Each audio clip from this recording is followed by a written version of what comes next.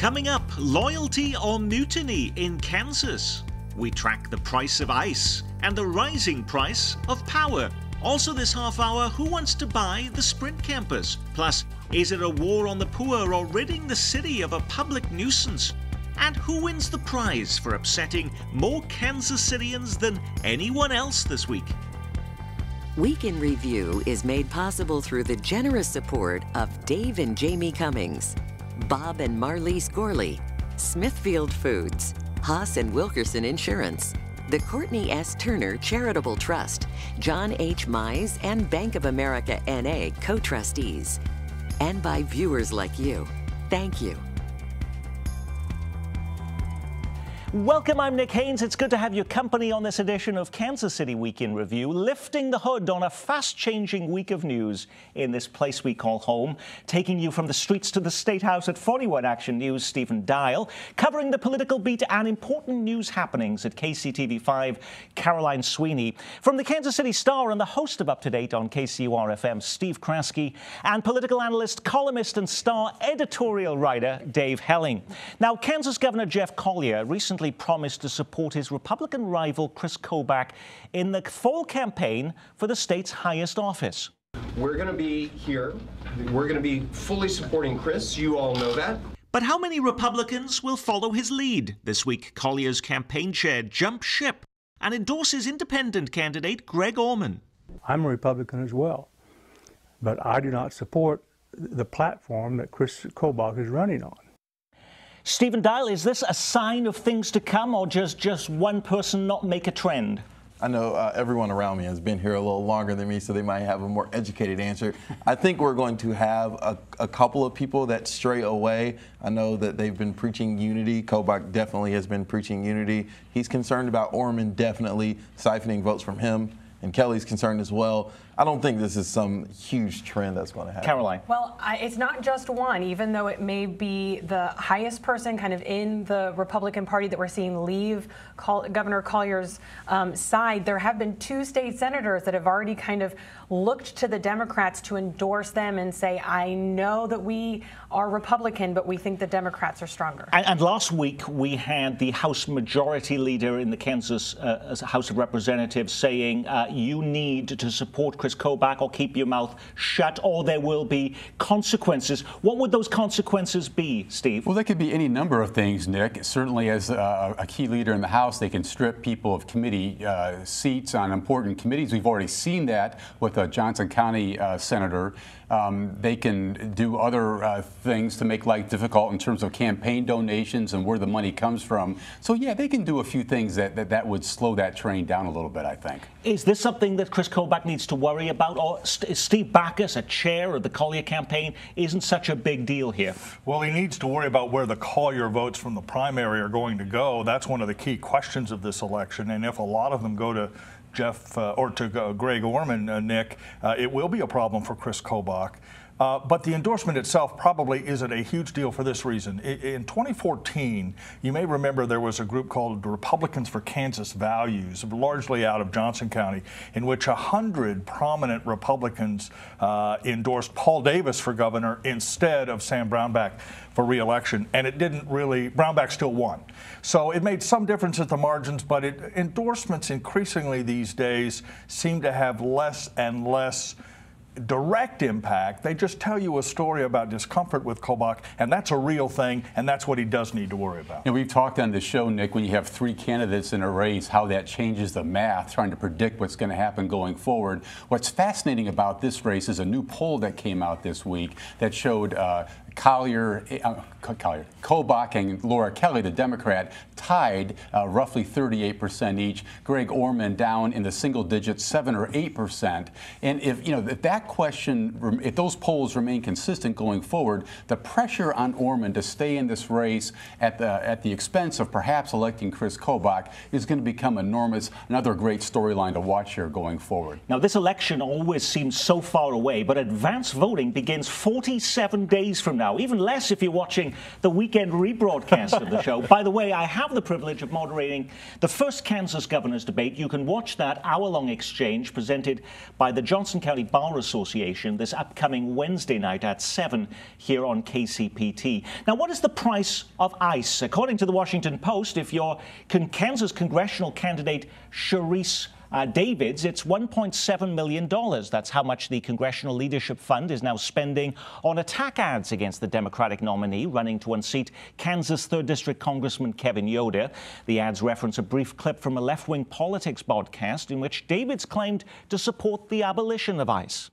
I would. Now we know why Nancy Pelosi's allies have spent over $700 grand backing Davids, abolishing ICE. I would. Sharice Davids, open borders, amnesty, a risk we can't take.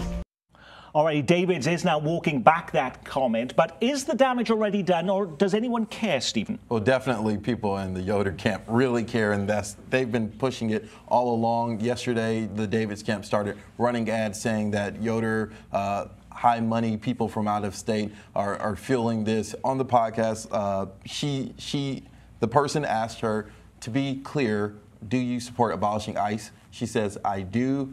Well, you asked defunding, which is probably the same thing, so well, yeah.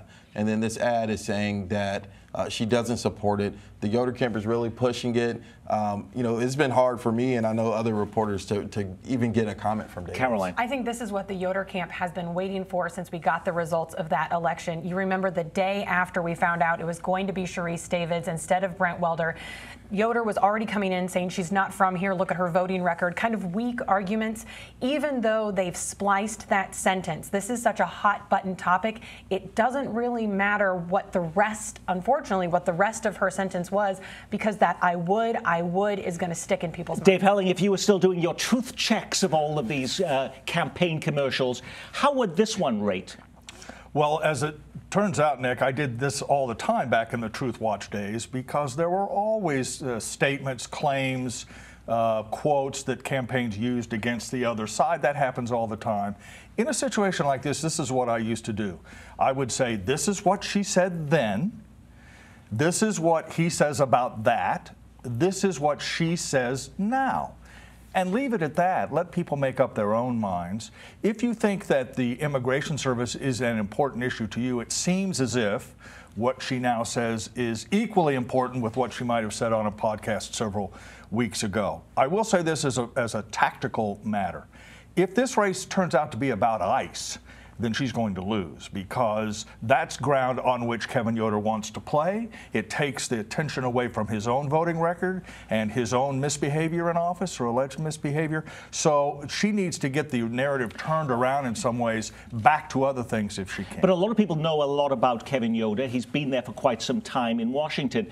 Fewer people know much about Sharice Davids, so doesn't she have a lot to lose? Couldn't there be more revelations, things she said in the past that are still going to come beyond just this ICE argument, Steve? Yes, Nick, and that's the risk that Democrats took when they nominated a first-time candidate. The entire field of Democrats this time was almost completely made up of first-time candidates.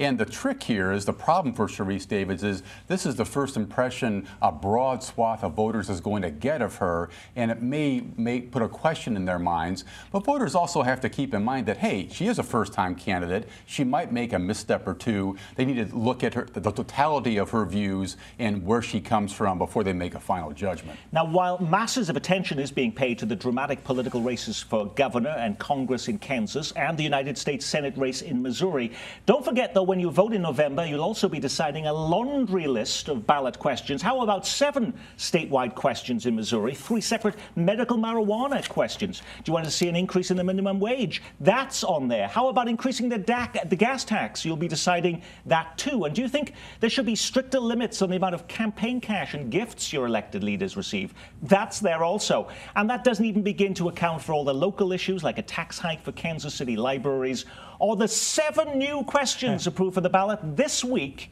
to rejig the way Jackson County operates. You heard that right, 7 questions, from imposing term limits on elected officials to transferring control over the county jail to the sheriff's office. But Jackson County lawmakers overturned a veto from Jackson County leader Frank White to get these on the ballot this week. Why didn't Frank White want voters to decide these questions, Dave? Well, he made several arguments in his veto message. He said that the language was contradictory with the existing charter. He was upset that the term limits question is included with a raise for county legislators. He thinks those questions should have been separated. The 6-3 majority on the legislature said, no, we think the voters can sort this out. But it is 7 different questions. This week, by the way, the Chamber of Commerce, the Greater Kansas City Chamber of Commerce, wrote the head of the legislature asking him to remove these things from the ballot or they would oppose them. So this is going to be actually a bit controversial headed to election. Well, and let me just add that Frank White is upset, Nick, because he's losing power here under these charter changes. He no longer would control the county jail. The authority for that would shift to the Jackson County Sheriff. That's one of the big, meaty responsibilities, one of the few real responsibilities the county executive has. He doesn't want this to go through. Caroline. I just want to say, I think the jail, though, is an albatross around Frank White's neck. I understand it's a project that he's trying to improve, but in this election year, I think maybe trying to get rid of that for the future might be a good idea. And can I just quickly add, the jail question, Steve's exactly right. That's a huge thing. In fact, there are other changes that take some power away from the county executive, but that is a question. The term limit raise issue is a separate question, so that may come down to having voters sort of say yes, yes, no, or whatever it turns out to be. It isn't one all-encompassing one question that includes all of these things together. That's why it's going to be important and complicated for voters. The Kansas City, Missouri City Council this week takes up a measure outlawing Kansas Cityans who throw up a sign and ask for cash on the off-ramps of highways and on our sidewalks. Some complain the proposed ordinance wages war on the poor. Backers claim most panhandlers in the metro are not homeless, but street-level hustlers. The measure is carefully worded to avoid legal challenging. The word panhandling isn't mentioned at all. Instead, it limits the amount of time pedestrians can spend in crosswalks and traffic islands. But with all of the other issues on the City Council plate, from building a new airport terminal to addressing violent crime, why is this a priority now, Stephen? Well, those who support it, and at least 6 council members are co-sponsored on this bill, is because of they're citing 311 complaints. Panhandling is strategically not inserted in that bill language because other cities and states have attempted to do something similar, and they have been basically kicked back because they say it's a violation of First Amendment rights. I talked to the guy you just saw in the video. His name is Shaggy, and I asked him directly. I said, you know, people say you guys take shifts. Like, this is an operation. And he admitted, he said, I don't do that, but he admitted that that exists in Kansas City, and I think people are getting frustrated with it, and I think this group of council members thinks this is the best way to get them off the Now, court. one of the virtues of doing this program for quite some time is the fact that some of these stories, that I thought we'd already covered them. Didn't the City Hall already decide on an ordinance that banned panhandling in the past? Our colleagues weren't here for that. Steve Kraske and I were. It goes way back. Sometimes stories just keep coming around and coming around. But yes. But it didn't completely end the practice, as we know, and so I think there is a concern primarily, I must say, Nick, north of the river, where they have lots of on-ramps and off-ramps from interstate highways, and apparently there is concern that too many folks are standing there trying to collect money. The other ordinance 15, 20 years ago, whatever it was primarily about the plaza and people being very aggressive on the plaza asking for money. That has gone away to some degree, but this is still a concern. Now, you were tracking this on Up to Date this week, too, with backers and critics. Well, the latest news here, Nick, is that the City Council, a committee heard it yesterday. They're going to go back to the drawing board and start all over again, or something close to that, because there just simply isn't an easy path forward given the legal ramifications here, the First Amendment issues that are so closely connected here. If Kansas City's are expecting a quick and easy new law here, don't hold your breath, folks, because it might be a while. Now, this push came, by the way, in the same week that the mayor launches a new initiative on race and equity during a town hall at the Kauffman Foundation. Whether you're white, black, purple, or green, whether you're rich or poor, everybody is poor until the lowest get richer. How do the mayor's words then fit with the council's efforts to what some people believe is criminalizing poor, homeless, or mentally ill Kansas City and scraping for pennies on the side of the road? Steve? Well, you know, the mayor has been in a tough spot, I think, that we've been talking about recently with him trying to pass pre-K, and now that's been kicked down the road. Now he's talking about inequality and poverty. You know, I listened to the spirited conversation that council had yesterday, and the tone that I got from him was the mayor kind of just seems kind of pissed or ticked off with a lot of his colleagues. And so I think he's been kind of separating himself. I don't know if that really answers your question, but I think he's been separating himself as getting frustrated with him kind of being in his last couple of months and just focusing on things that he really wants to focus on. It's difficult for me to always know who writes the editorials in the Star, but one this morning said, well, I write the good ones. You write the good ones. So I don't know which one of you this is, ladies and gentlemen. You can decide. But about Sly James deciding to take on this issue at the very end of his term, when it's going to be very difficult to move some of these things forward when it comes to race and equity issues. Well, that's true. But a conversation about race in Kansas City will go on far beyond the mayor's terms and predates his election. I mean, this has been a problem. I mean, we just went through, and Channel 41 did a great job on the 1968 riots in Kansas City. Those were 50 years ago. Race was an issue then. So the mayor is to be congratulated to some degree for bringing this up, but the conversation will have to extend beyond his time in office, and it has to extend beyond panhandling. It's not just about panhandling. It's about jobs, opportunity, education, health care, life expectancy on the east side, the housing stock, affordability. I mean, you just go down the list. Those are tough problems to solve. The next council and mayor will have to take it up as well. You know, the mayor is exactly the right person to lead a conversation on race. He should be congratulated for leading it. The question in my mind always, Nick, is how do you reach people in these conversations who who struggle with racial views and attitudes? The people who show up at these meetings tend to be people who are generally try to be open-minded and believe they're not, don't hold strong racist views. How do you get out into community and reach people who struggle with those questions? That's what the mayor needs to wrestle with, and really everybody else who tries to tackle this issue. Just to put this in quickly. For years, we've talked about Troost as the dividing line in Kansas City. Troost is actually undergoing an incredible rebirth. It's changing dramatically, and some people applaud that. Some, however, are worried about gentrification problems and pushing out poorer people further east.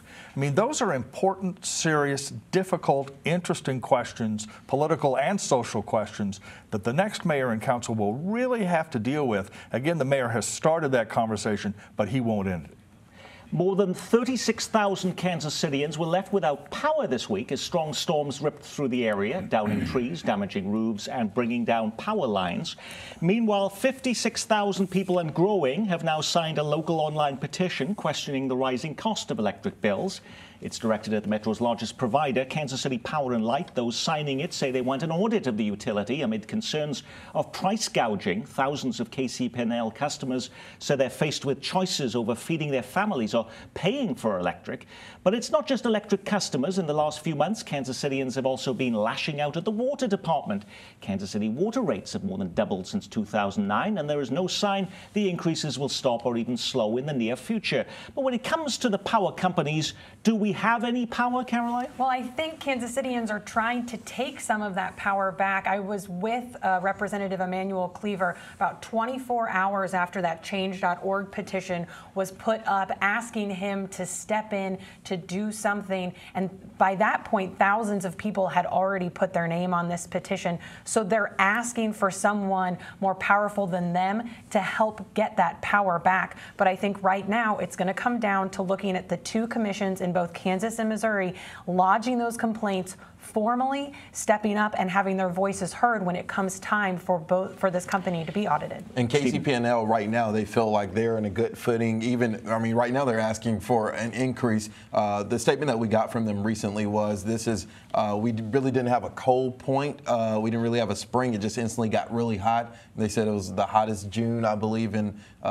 more than years. in a while. And so they feel that they have a good footing to say, we're not gouging you. It's hot until you're running your air more. But people are asking for an audit of KCPL. But you're not going to have the Missouri State Auditor.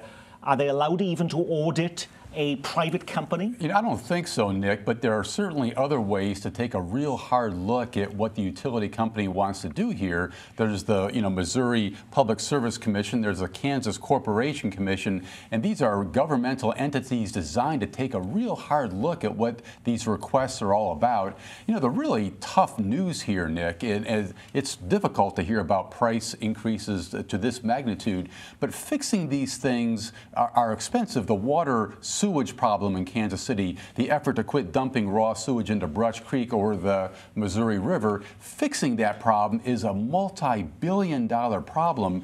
And I think the country is coming to grips with this notion with global warming that making these changes, fixing these problems are enormously expensive. Climate change is an important part of that equation, Nick, because it's going to be hotter, it's going to be drier, and these are monopoly institutions. The water service, the electric service has no competition. That's why you have oversight by public service commissions, and people will increasingly say, why do you deserve the increases that you seek? Now, this problem was involved with monthly billing practices and averaging and trying to catch people up, and that's a little more complicated. But the idea that utilities are going to want more money for what they do in an era of climate change is upon us, and that will make it a major political issue going forward. Did you see this one coming? The head of Sprint says the wireless company is now exploring selling its Overland Park campus. A shrinking workforce means the wireless company now takes up less than half the space on its sprawling campus. Under the sale, the company would lease back the space it needs for its remaining employees. While it sounds dramatic, companies do change and evolve all of the time. Does it matter?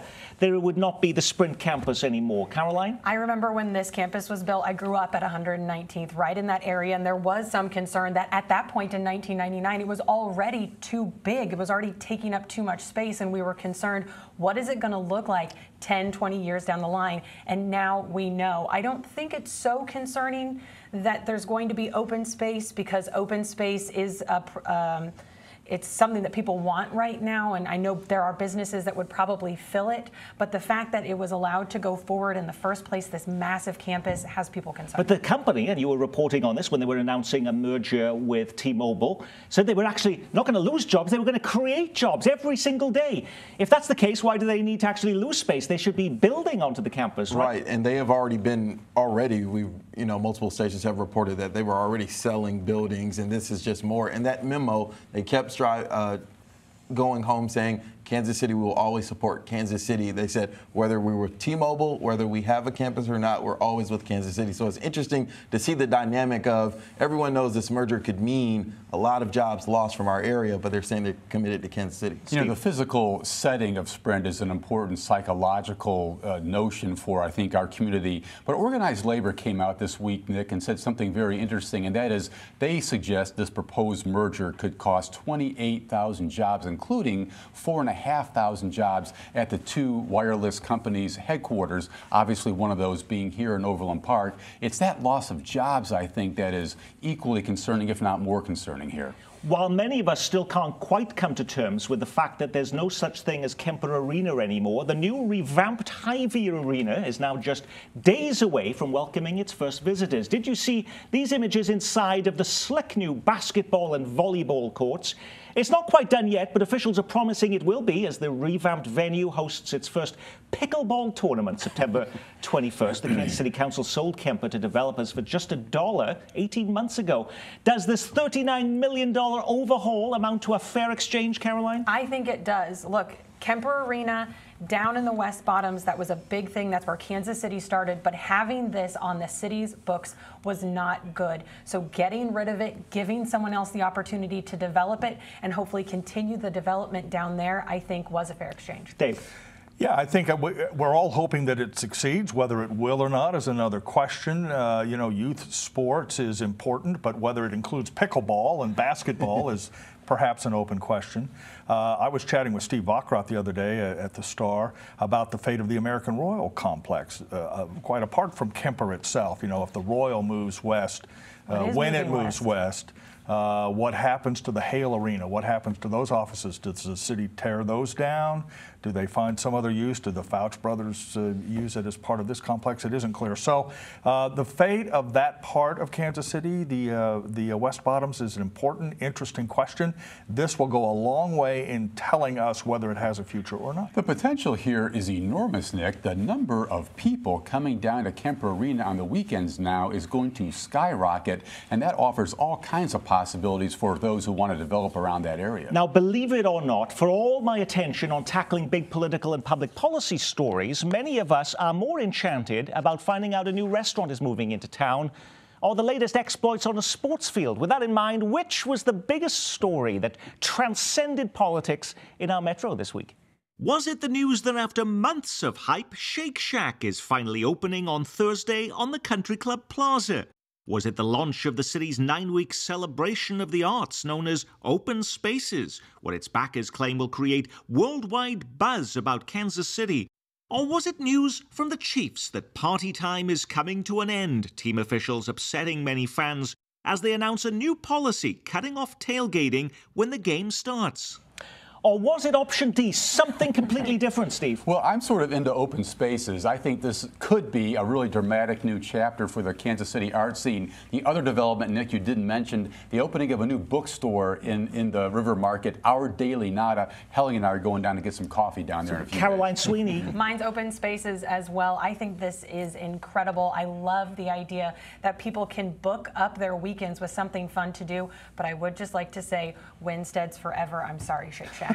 Stephen Dial. The Shake Shack might be a little, I'm not going to comment. I think the Chiefs tailgating stole the headlines, in my opinion, this week because there's a lot of new energy around the new quarterback, and then you tell people you got to either go in the game or leave. It might see less cars. Okay, yeah. Dave Helling. I would say that politics transcends all of these issues. Let's just be clear on that, because there were politics involved in all three of the things you mentioned. There were politics involved in the Chiefs tailgating thing. Some people were critical of that. People think Shake Shack has put their seats too far into the sidewalk. That's going to be an issue going forward. So politics is always a part of what it, and of course, he's keeping himself a job. That is so there we go. Thanks to our news reviewers from KCTV5, Caroline Sweeney, and the Stars, Dave Helling. Keeping you up to date weekdays at 11 on KCUR-FM, Steve Kraske, and from 41 Action News, reporter Stephen Dial. Next week we have no show, but a double heaping helping of Nick Haines Wednesday night at 7 as we bring you the first Kansas governor's debate from all of us at KCPT. Thanks for spending part of your holiday weekend with us.